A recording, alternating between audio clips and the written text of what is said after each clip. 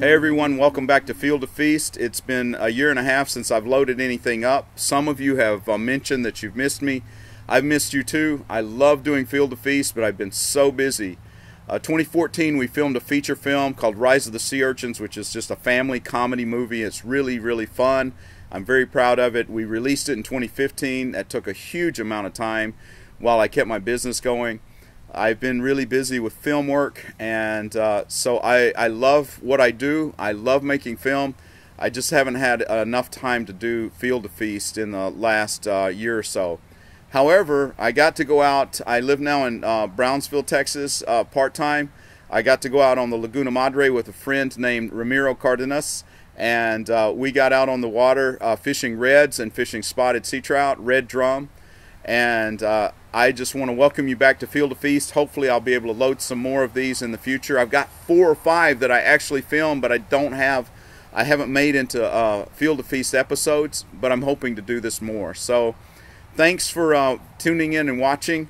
We're going to be fishing red drum and spotted sea trout today. 2 of my favorite baits are Gulp. They don't sponsor me, but this is a Gulp penny colored shrimp. This is a Gulp mullet, and I like to use 4-inch on all of these because I like to keep the small piggy perch away from them as much as I can and pick up the bigger fish if I can.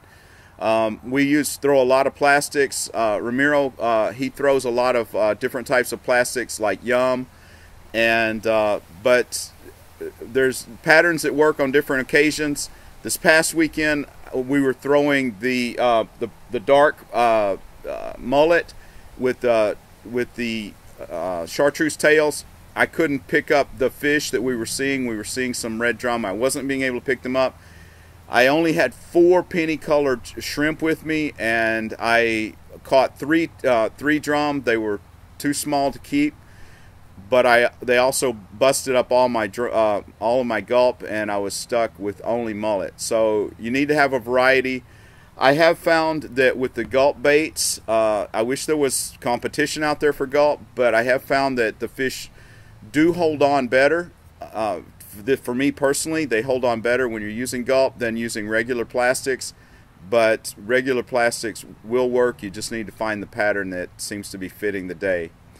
Hopefully you'll enjoy this. At the end of this episode, I will have a live link to my feature film called Rise of the Sea Urchins. I didn't find distribution out there on DVDs. If you'd like to see a fun family feature film, if that's your, if that's something you can enjoy, then watch it and support the filmmaking that I do if you can, if you like what we do.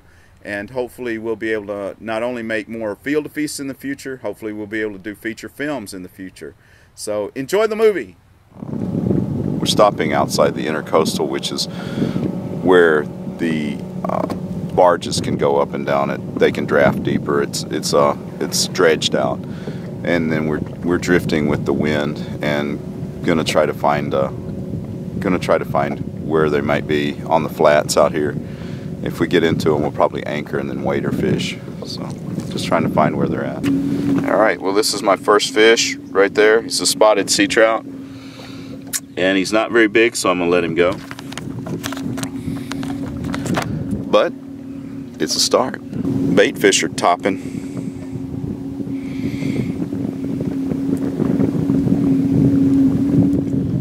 All right, and he sets the hook.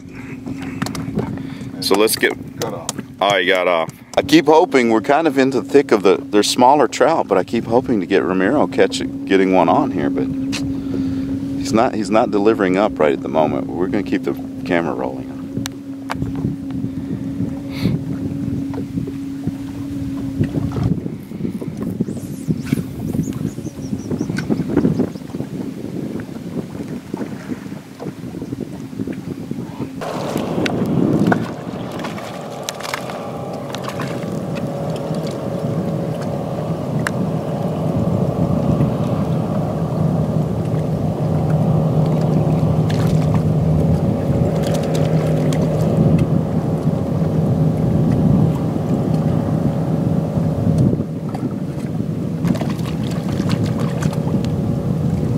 Ramiro just caught one. Looks a little bit too small to keep, but that's our 4th fish already.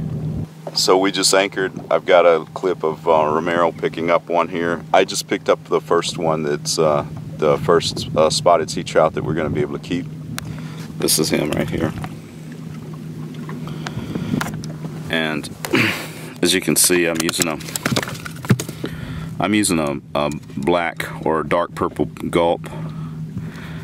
I'm using a dark purple gulp with a chartreuse tail, and using a 1/8 ounce lead jig head.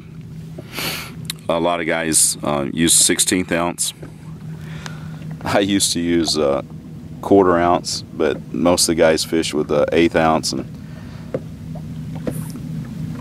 1/4 ounce is usually too heavy because it'll drag the bottom. Most of the water out here is only 2 to 3 feet deep, so you have to fish it really fast. But one of the mistakes that people make is that thinking that trout or redfish can't pick that bait up if you're fishing it too fast. But I always tell people you can't reel a bait faster than that trout or that redfish can close the gap. If it comes in front of them, they're going to close the gap and catch them. You're going to catch them. So anyway, let's start. Okay, so at this point I've caught 5, and I see that Ramiro has caught one that was a keeper. He's caught probably 7 or 8 wader fishing. So I'm put my waders on, and I'm gonna go wader fish. But because this is not really a weather sealed camera, I don't think I'm gonna take the camera with me or try to keep it in a plastic bag and pull it out and all that. So we'll see if we catch a fish or two. I'll give you a report when I'm back at the boat. For now, I'll just show you where Ramiro is. There's an island there. I'll try to zoom in on him a little bit.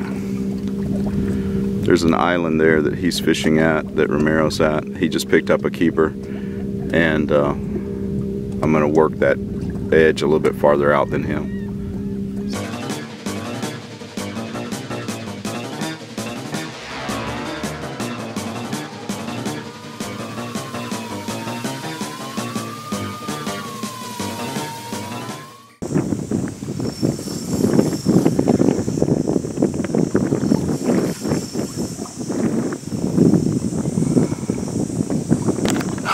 Alright, I just got a red right here, and he's probably 24. I don't think I got the fight on because I had zoomed in, but we still got a black drum probably going to come in, and I'm going to see if I can pick up another red. So check back in here. Are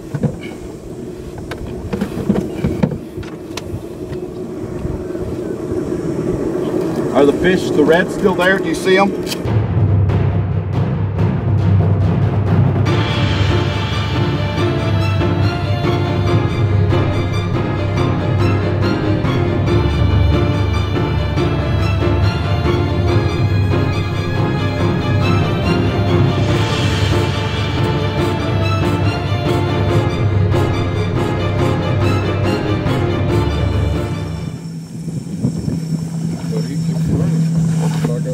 I think he's a drum, black drum.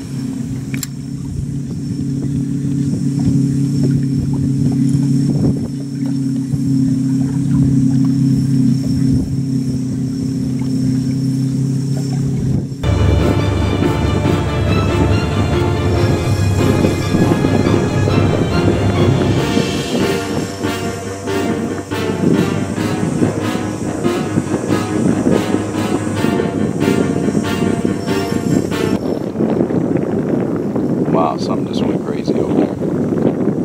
I just pulled in a black drum that it's probably 24, put him on ice. Yeah, they're going crazy over there. We think a bunch of reds has just chased a bunch of bait fish over there. Ramiro's got a huge fish on, so we think it's probably a black drum.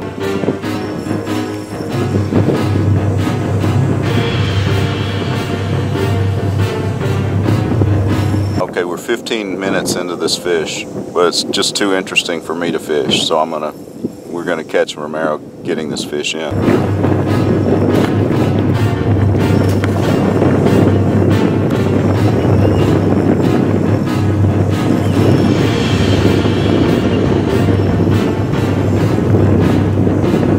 Now we've got 2 or 3 dolphins coming in close by, so I'm going to try to get them.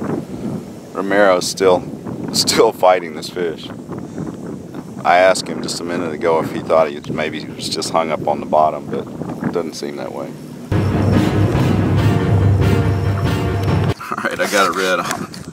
We're going to try to see if I can bring this guy in.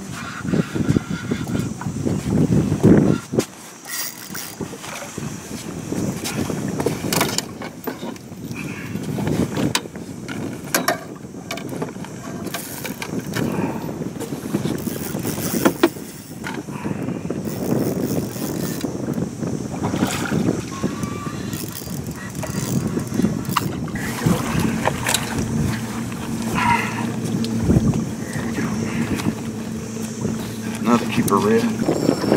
I've got 2 in here.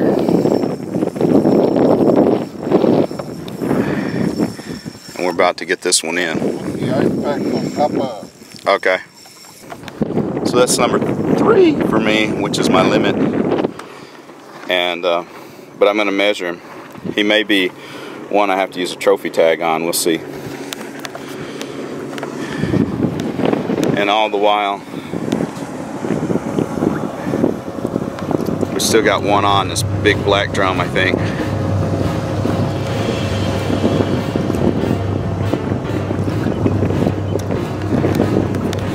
Romero's been on this fish probably about 30 minutes at this point, so we think it's an oversized black drum, which I mean releasing it, which is fine. They're wormy at that when they're really big anyway. So what we think is a black drum. I think we're at about 35 or 40 minutes now. He's still running. Every time he gets close, he's still running, just stripping out a lot of lines. Good fight. All right, Romero's been on now 55 minutes with this drum. So at this point, he can't let him break off because we've got too much footage of him bringing him in.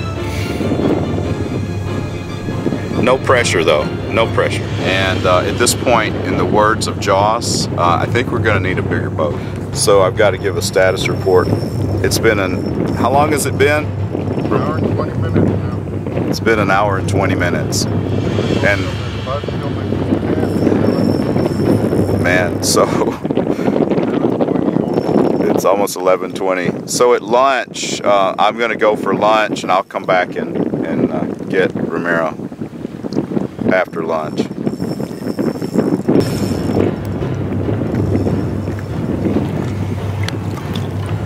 There's the boat over there.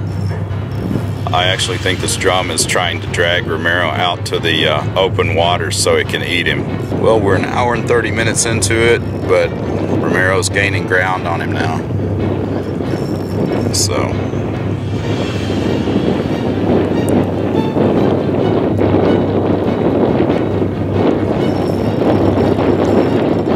well, the good news is it was a great fish.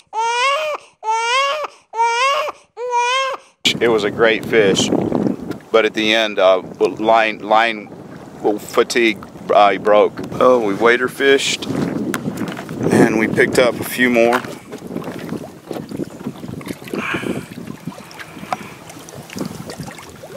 There's the one nice trout. So that's a good mess of red drum and trout.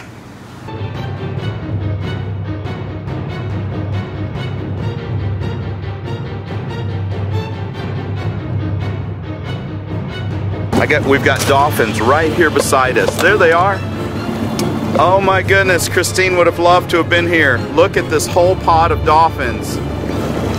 Look at them go.